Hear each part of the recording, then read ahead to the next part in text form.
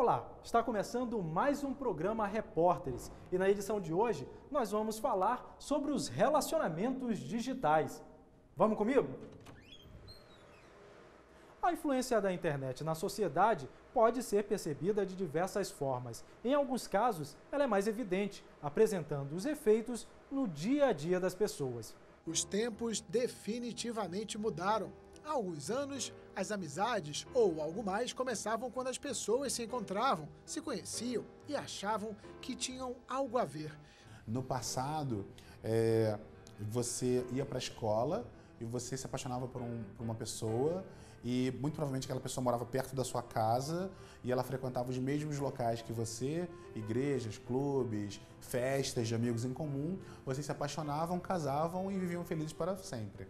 Hoje em dia, não só com a própria rede, mas com a queda dos preços de passagem aérea, com a facilidade de comunicação, com a ampliação o aumento da conexão de número de pessoas, e até mesmo uma coisa que a gente chama dos grafos sociais, que é quando você é amigo de quem é amigo de amigo, você consegue se correlacionar, você amplia muito o seu nível e o seu leque de oportunidades.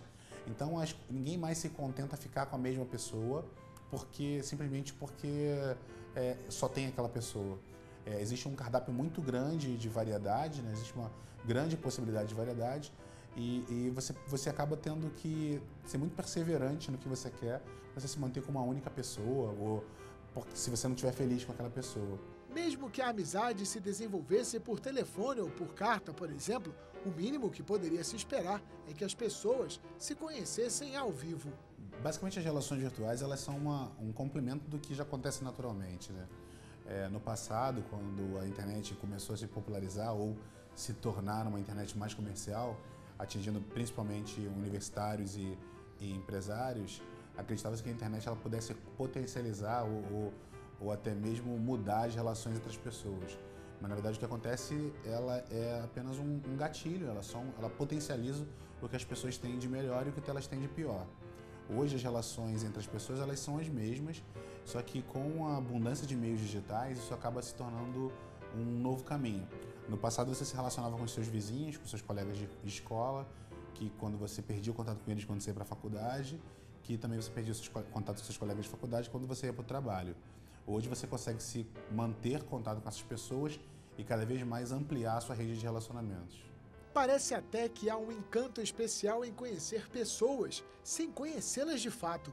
E talvez a magia esteja em poder se mostrar ao outro, não do jeito que se é, mas como gostaria de ser. Pela rede é possível ser bonito, desinibido, engraçado, conquistador ou qualquer outra coisa que se queira. Tem um episódio antigo do Pateta, que ele chama-se o senhor motorista, em que quando ele entrava, ele era uma pessoa normal, um ótimo vizinho, e quando ele entrava dentro do carro, ele se transformava. Então, o que eu tirei de aprendizado, é um desenho muito antigo, né, o que eu tirava de aprendizado disso era o seguinte: quando o ser humano ele está de frente a uma tecnologia que para ele é uma tecnologia inerte e que ele consegue dominar, ele consegue expor ali tudo que ele tem de melhor e o que ele tem de pior. Então o que acontece hoje é quando o usuário está de frente para uma tela, seja ela do computador, do telefone celular ou até mesmo atrás de uma cortina, ela tem uma questão que a gente chama de empoderamento.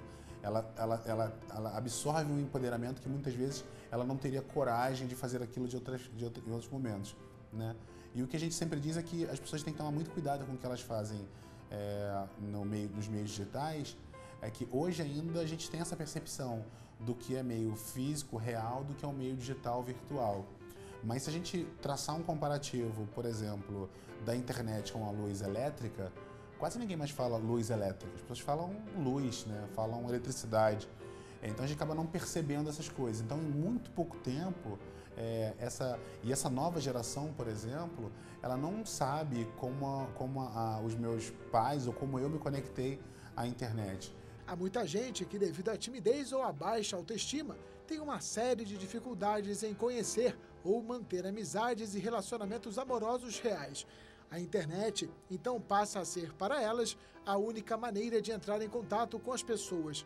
A princípio, isso até pode parecer bom, Afinal, a rede significa uma oportunidade de relacionamento social que a vida real não proporciona. Nos Estados Unidos é muito comum essa questão de você utilizar as redes sociais para você buscar um parceiro, né? Nos Estados Unidos tem um site chamado Ashley Madison, que ele é responsável por quase metade dos casamentos americanos. A última grande moda, né, ou então o último grande sucesso da internet foi o aplicativo Tinder, onde as pessoas elas podem fazer um download, ele por georreferenciamento ele busca à sua volta pessoas que estão próximas a você usando o aplicativo, também com esse objetivo de se encontrar, de se conhecer, de ter algum tipo de relacionamento. Muitas pessoas estão conseguindo encontrar as pessoas porque são aplicativos muito objetivos, né? Então você sabe exatamente quem está naquele aplicativo, o que elas estão procurando. Então hoje a nova geração, não só a internet, ela consegue propiciar e oferecer para as pessoas uma gama gigantesca de oportunidades para o que você quiser. Uma pesquisa realizada pelo site We Heard It e divulgada pela revista Time indica que mais do que lugares de piadas e comunicação, as redes sociais podem ser ambientes cruéis para os jovens, principalmente do sexo feminino, cheios de medo, solidão e insegurança. No levantamento conduzido com 12 usuárias e não usuárias do site, as jovens foram questionadas sobre como usam as redes sociais. Como resultado, elas revelaram que sites como o Instagram são plataformas governadas por uma série de regras não escritas, como tenha muitos seguidores, remova fotos postadas que não ganharam aceitação, e Facebook é para fotos que não ficaram boas para o Instagram. Entre as queixas mais frequentes das jovens estão relatos de bullying e do sentimento de insegurança provocado pela comparação com amigos e seguidores no ambiente online. Em uma outra pesquisa pelo site, cerca de 66% de 5 mil entrevistados disseram já ter passado por experiências de bullying no Facebook, 19% no Twitter e 9% no Instagram. Além disso, 59% dos participantes do levantamento disseram se sentirem como se não devessem fazer parte do Facebook. Com mais de 25 milhões de usuários, dos quais cerca de 80% são menores de 24 anos e do sexo feminino, o site We Heard It trata-se de uma rede social baseada no compartilhamento e na curtida de imagens. Depois do intervalo, vamos ver como a internet está mudando os cenários comercial e empresarial. Não perca!